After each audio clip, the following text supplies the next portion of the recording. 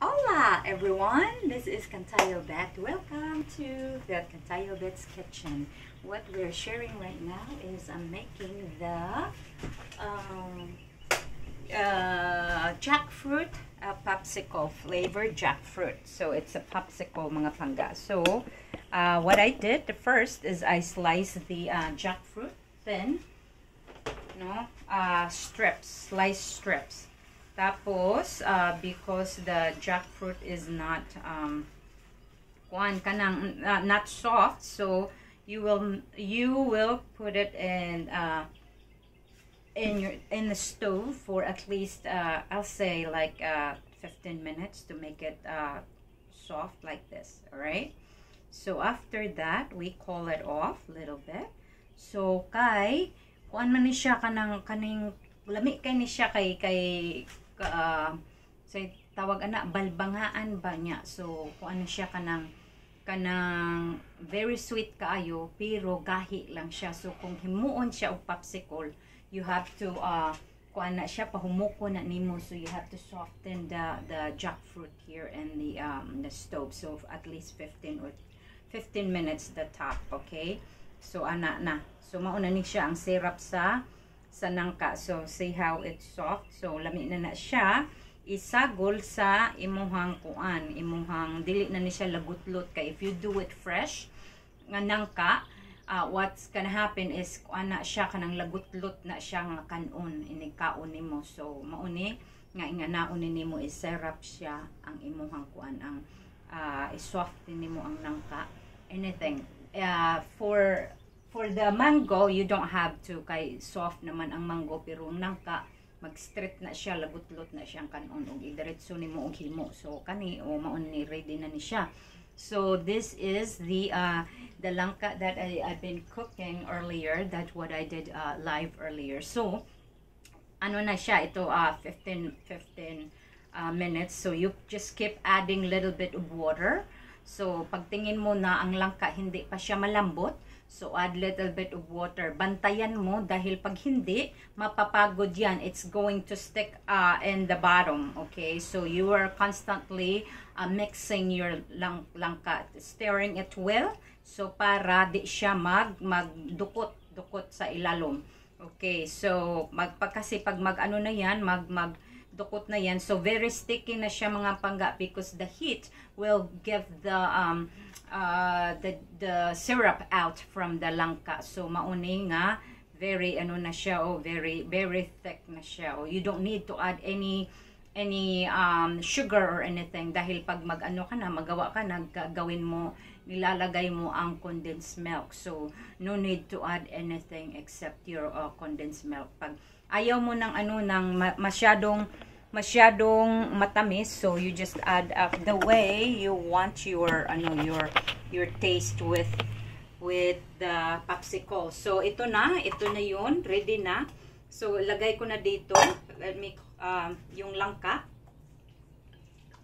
Okay, ito na, see, yan na. Ito na parang ano na. Okay, so after that, ang langka, palamigin natin ng kunti. I have two molder. So ito lang ang molder ko. So yan at saka yan. So hopefully na magkasya ito lahat pag ilalagay ko na dito sa molder ko. So ayan ang recipe. So gawa tayo. So ang gagamitin ko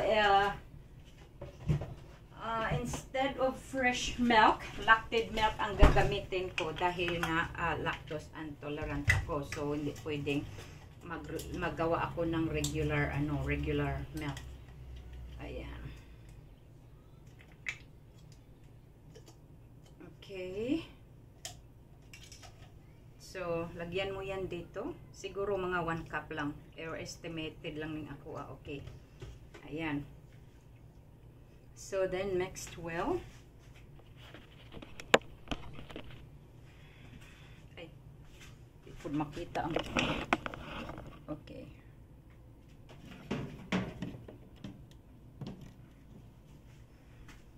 Okay. So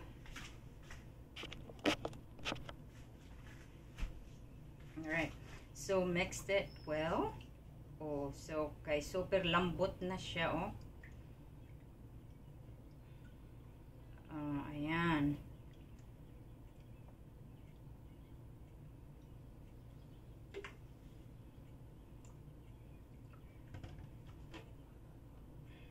Dahil matamis ang langka, kailangan mong tikman muna bago ka mag-add ng mag-add sa condensed milk mo dahil hindi pwedeng mag-over over sa tamis. Yay. Okay, so I know from there how much should I add the condensed milk. So, ang mga bata, kung may mga anak kayo, they like it sweet, okay? So, I would say 5, maybe I said 5 tablespoons. I'll say. Let's see. Okay, 1. We'll start for, let's do start for 2 because Mama don't like it sweet, so. And so do I. I don't like it overpowering sweet. Okay. Ayan. So, mix tayo.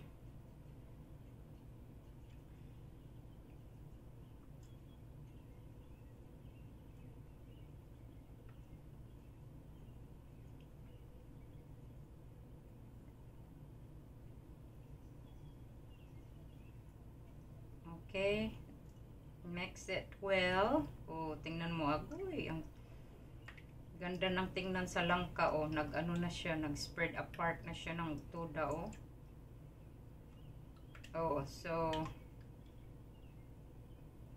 ito na ang mukha ng flavor, ano natin, okay. Okay, tikman natin.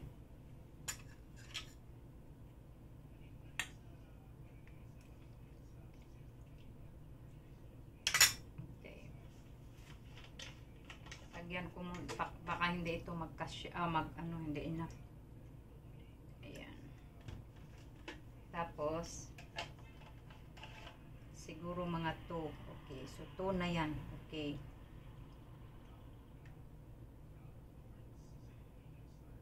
Okay, so 2 cups of milk and then 4.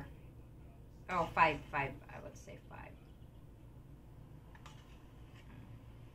Ayan, depende, like I said, depende sa taste ninyo mga pangga, okay?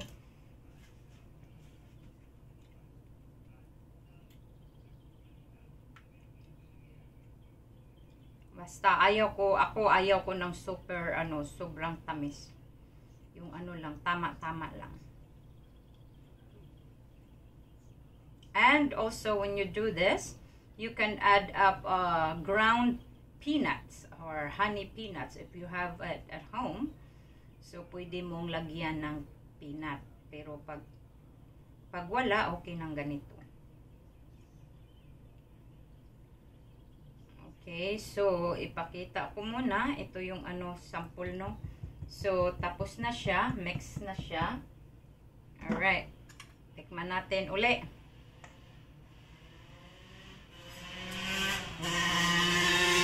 Yes. Alright, tama na. Okay.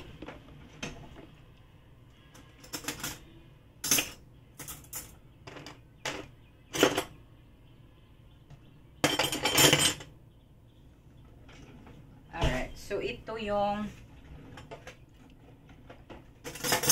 gamit tayo ng forks at saka ito para sa sabaw. Okay, so mag-measure na tayo. So kailangan may forks na i-ano mo sa langka dahil pag hindi yung iba walang langka at saka yung so unahin mong punuin muna lagyan muna ng langka ang bawat container, okay? Ay bawat molder. So lagyan mo muna siya para lahat ng popsicle mo or ice drop may langka. Okay. Baka mamaya mag-iyak yung ano, uy, bakit wala itong langka? O, diba? So, mas magandang i-divide mo well sa yung lagyanan.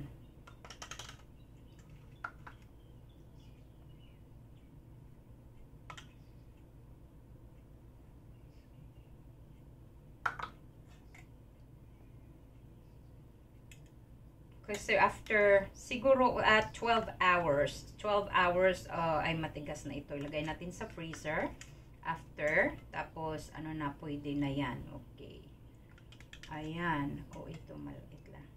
Okay, so ayan na yung ano ko, yung langka ko. Na-divide ko na. Ito na. Okay. So, may ano na. So, tapos, lagyan mo na ito ng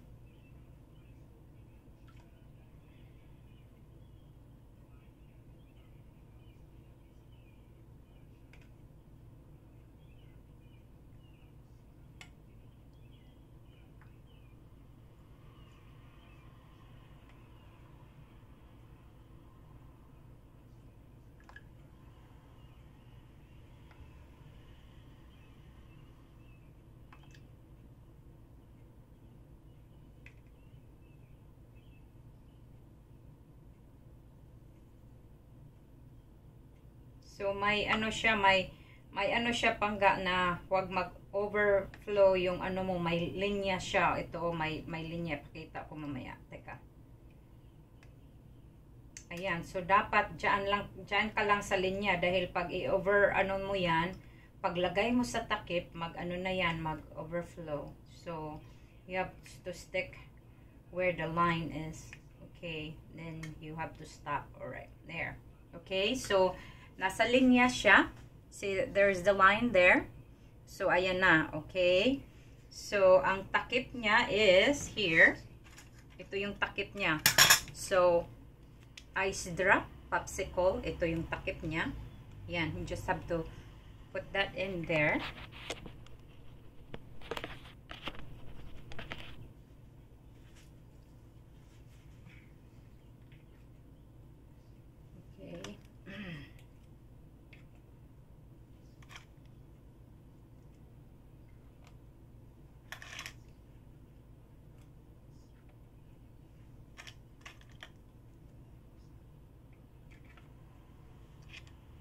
Ayan. So, dahil may mga spelled na ano na you spelled around the thing, you're spilling stuff here, so you gotta wipe it out. Okay, let's wipe it out. Para pag ano mo, walang mag sticky or stick around when you remove it, the ice drop or the popsicle.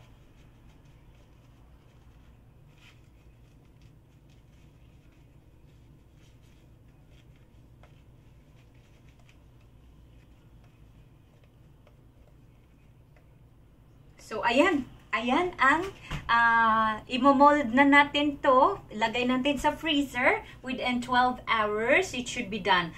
Because it's tiny, it should be siguro mga ano lang, 6 hours pwede na. So, I'm sharing the recipe, popsicle, flavored